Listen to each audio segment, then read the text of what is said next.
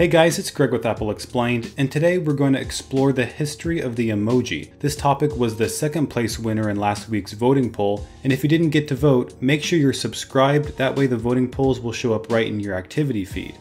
Now, emoji date back to 1999 when they first appeared on Japanese cell phones, but its history goes back further than that, because before there were emoji, there were emoticons. Emoticons were the pictorial representation of a facial expression by using things like punctuation marks, numbers, and letters. The earliest use of emoticons can be traced all the way back to the 17th century when a Slovak notary used one to indicate his satisfaction with the state of his town's financial records. In 1862, the New York Times also allegedly used an emoticon in this snippet of a speech transcript. And some of the first emoticons representing various moods were published in an 1881 issue of Puck magazine. So it's clear that using symbols to represent facial expressions isn't a modern concept, but it did become more popular with the advent of the computer. The first American Standard Code for Information Interchange emoticons, or ASCII for short, which is essentially just an encoding standard, were written by Scott Fahlman in 1982. He thought they'd help people on a message board at Carnegie Mellon to distinguish serious posts from jokes by using the smiley face and frown face, and the symbols caught on.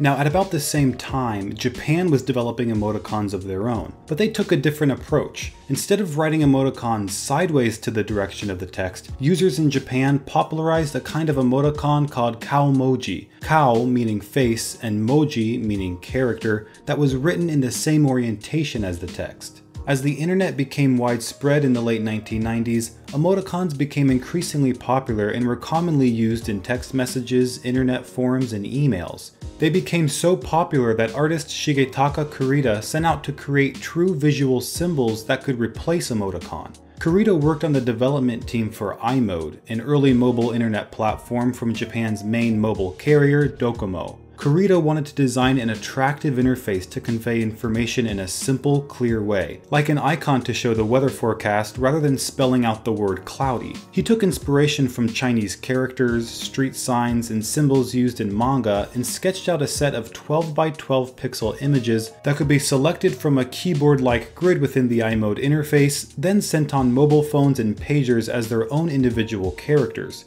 Kurita's original 176 emoji, now part of a permanent collection at New York's Museum of Modern Art, favored symbols over faces because Docomo's goal was to find new ways to express information. There were characters to show the weather, traffic, technology, and all the phases of the moon. It was the beginning of a new visual language.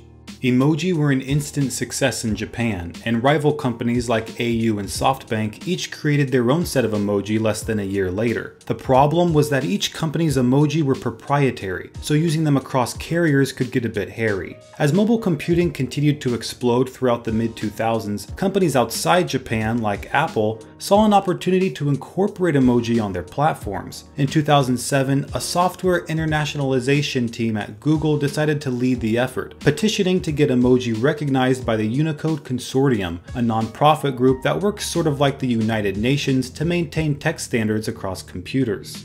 Now, you may be wondering what exactly the Unicode Consortium is responsible for. Well, since software is built on code, every letter or character you type on a computer is encoded, or represented by a numerical code. Before Unicode, there were hundreds of different encoding systems, which meant different computers and servers didn't always represent text the same way. The purpose of Unicode was to standardize these codes for international communication, so that the letters you typed in English, Chinese, or any other language showed up accurately across platforms and across devices. The Google team, Kat Momoy, Mark Davis, and Marcus Scherer, noticed emoji's ascent in Japan and argued that emoji should fall under the same standard. In 2009, a pair of Apple engineers, Yasuo Kida and Peter Edberg, joined in and submitted an official proposal to adopt 625 new emoji characters into the Unicode standard. Unicode accepted the proposal in 2010, a decision that would make emoji accessible everywhere. Unicode ultimately decided to index emoji because of their use as characters for text messaging in a number of Japanese manufacturers' corporate standards. What that means is, emoji had become too popular to ignore, and Unicode was going beyond just accepting a proposal to establish standards for emoji. It was the beginning of legitimizing emoji as a form of communication. They were on their way to becoming a language.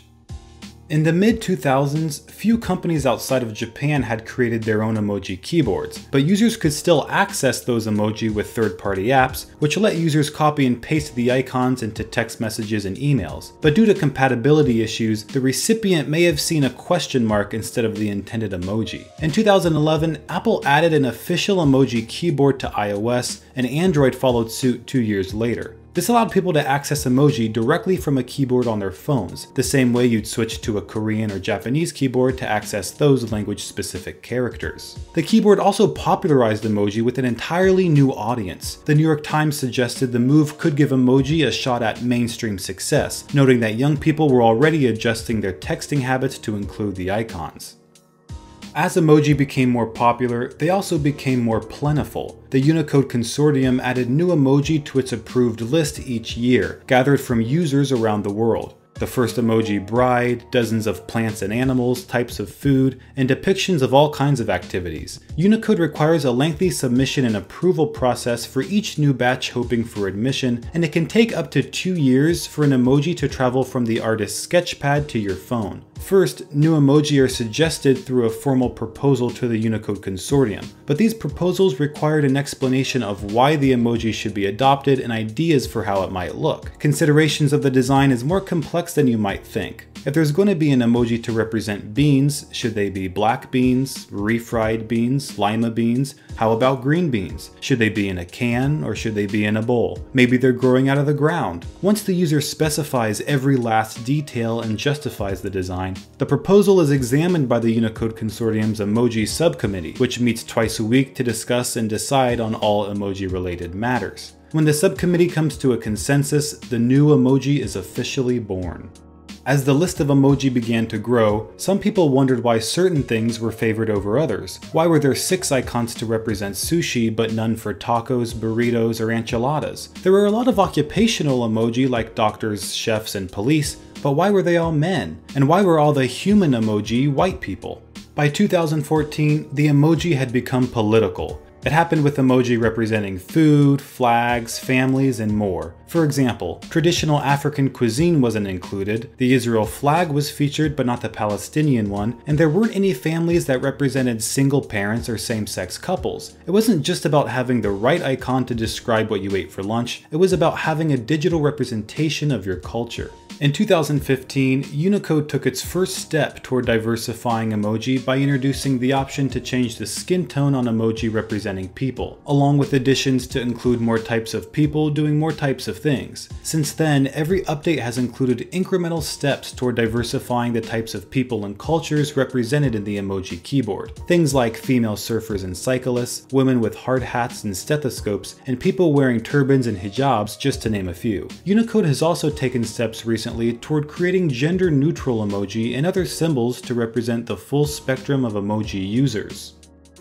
Now, emoji are prone to being misunderstood just like any other language, and that's mainly for 2 reasons. First is how the design is interpreted by the reader. When an artist creates an emoji, they think about its design in a certain way, but it may not evoke the same thoughts in others. And some of this is cultural. For example, the sleepy face emoji could easily be misunderstood for a tear emoji by people in the West who aren't familiar with anime and manga, which uses snot bubbles to indicate a character is sleeping. The second reason behind potential confusion is that each platform uses a slightly different design to represent any given emoji. So an emoji you send from an iPhone will appear slightly different on an Android device, but in recent years efforts have been made to establish consistent designs across platforms.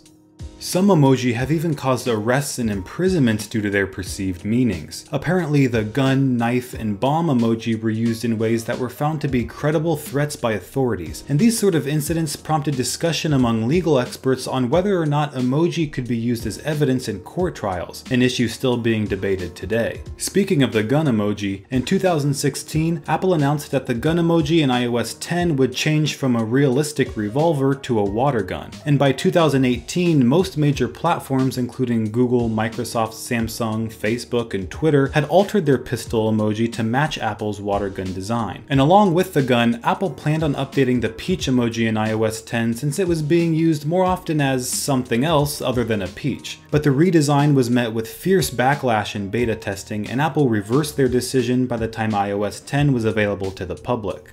Now, the Unicode Consortium considers new emoji every year, which means the vocabulary of emoji continues to evolve with every update to iOS and Android. Recent additions, which appeared in 2007, included mythical creatures, food, animals, and faces. The update also added new ways to represent humans. There's a woman cradling a baby, a woman wearing a hijab, and 3 new gender-neutral options to represent people of all ages. A new set of emoji proposals approved earlier this year also added the options to give emoji gray or red hair, as well as new cultural symbols like a mooncake and Nazar amulet. And because of consistent technological progress, emoji are becoming even more capable and customizable, like with Apple's Animoji, which uses the iPhone X's face tracking technologies to animate an emoji using a person's facial expressions. For now, the feature only works with select emoji, but one day it could potentially include every emoji with a face. Now, the next batch of emoji will depend on what people design and submit to the Unicode Consortium. It's something anyone can do, and like I said before, they require a prototype of the emoji, an explanation of how and why people would use it, and what its addition would mean for the greater emoji language. If you'd like to propose an emoji of your own, you can read more about the requirements and submission process on Unicode's website. But what kind of emoji do you want to see in the next Unicode update? I'd personally enjoy a yawning face and maybe more animals, but let me know what you think in the comments. And if you want to vote for the next video topic, don't forget to subscribe. Thanks for watching, and I'll see you next time.